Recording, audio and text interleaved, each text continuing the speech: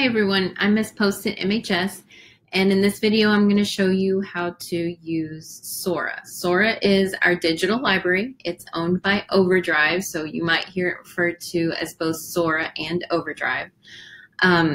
This is a separate library than what you will see in any of your campus libraries, and it's going to consist of ebooks and audiobooks. So on your library's homepage, under the Read column, that's where you're going to find Sora or Overdrive. The button is either going to look like this, or it's going to be an O for Overdrive, but it'll be the second icon down under Read. The password for Sora, your username and password, is going to be your Active Directory login. So that's what you use to log into your district laptop. If you ever forget that, then the password chart for your campus will remind you. So I'm going to go ahead and click on Sora. When it comes up, you're going to select that your school is MISD. This is one digital library for the whole district. And remember, you're going to use your Active Directory to log in. Now, it is going to take a while to log in, so don't be freaked out when you see the wheels spinning forever. Okay, so it's going to pop up to your personal home screen, and if you want to explore and check out books, then you're going to click on Explore at the bottom. Now remember, this is a district library, so there's going to be books in here for elementary students, middle grade, high school, and then a few adult selections that are high school appropriate.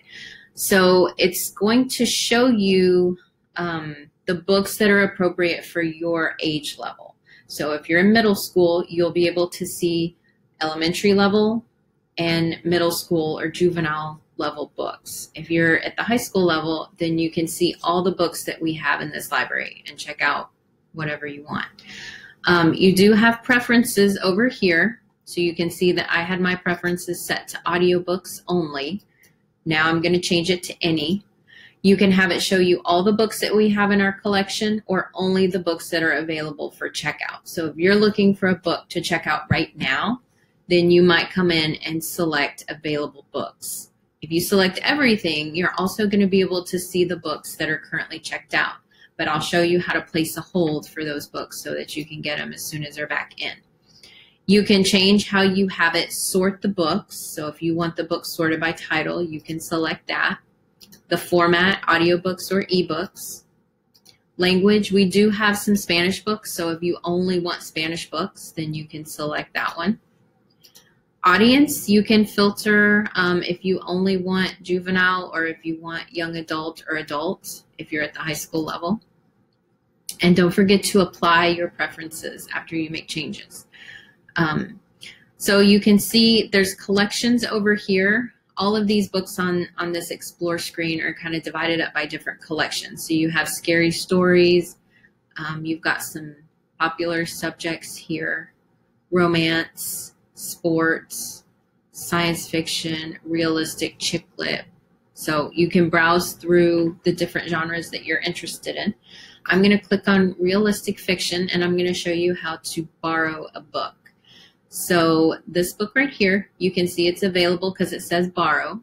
You can read a sample or you can add it to a list. If you're making a list of books that you want to read at some future date, then the list option is going to be what you want.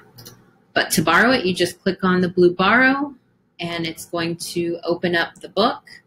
I've checked this one out before, so that's why I'm in the middle of the book, but it'll pop you up on the front, on the book cover. You can change the layout, so if you can have 2 pages side by side, or you can just look at 1 page at once.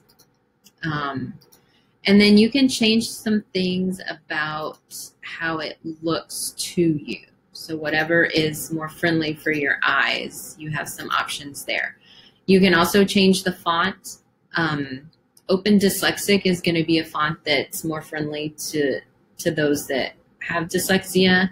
It might make it easier for you to read, and there's some things that you can custom, and you can always go back to the publisher's default anytime you want.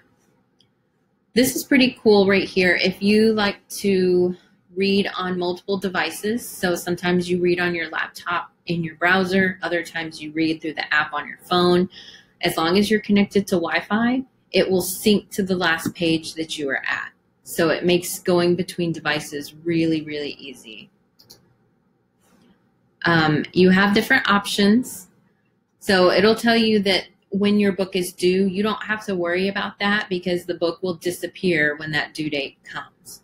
But if you're in the middle of it and you know that it's due in a day or two, you can try to renew it here. If you're done with it earlier than the due date and you just want to get it out of your bookshelf, then you can return it. You have some other options and a synopsis down there. I'm going to go ahead and return it so you can see how that's done. You just click return and you don't see it in your library anymore. So if I want to do an audiobook, you can tell that it's an audiobook by the headphones. You can also change your preferences and select audiobooks only. But I'm going to show you what an audiobook looks like. So if we borrow this one, it's going to come up like this. Just like with the ebook, you can sync it if you're going to be listening across multiple devices. You can speed up the reading pace or you can slow it down.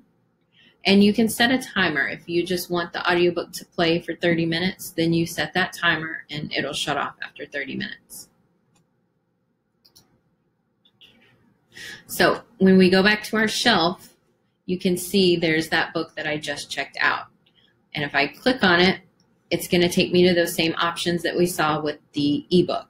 Renew, return, mark as done, add to a list, whatever. And lastly, I'm going to show you how to put a hold on something. So I'm going to search for a book that I know is checked out. Okay, so when I did my search, it pulled up different books. You can see that these are all open to borrow, but this one is already checked out. So you have the option to place a hold. Okay, so it tells you that it's going to be about 2 weeks. You placed your hold on this date.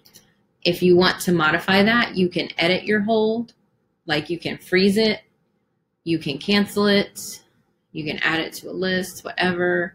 You come down here, if it's a book in a series, it's going to tell you the order of the books in the series and so on. And it tells you like where your place in line is. So that is Overdrive. If you have any questions or if you're having trouble getting logged in, then please contact your campus librarian. All right, thank you.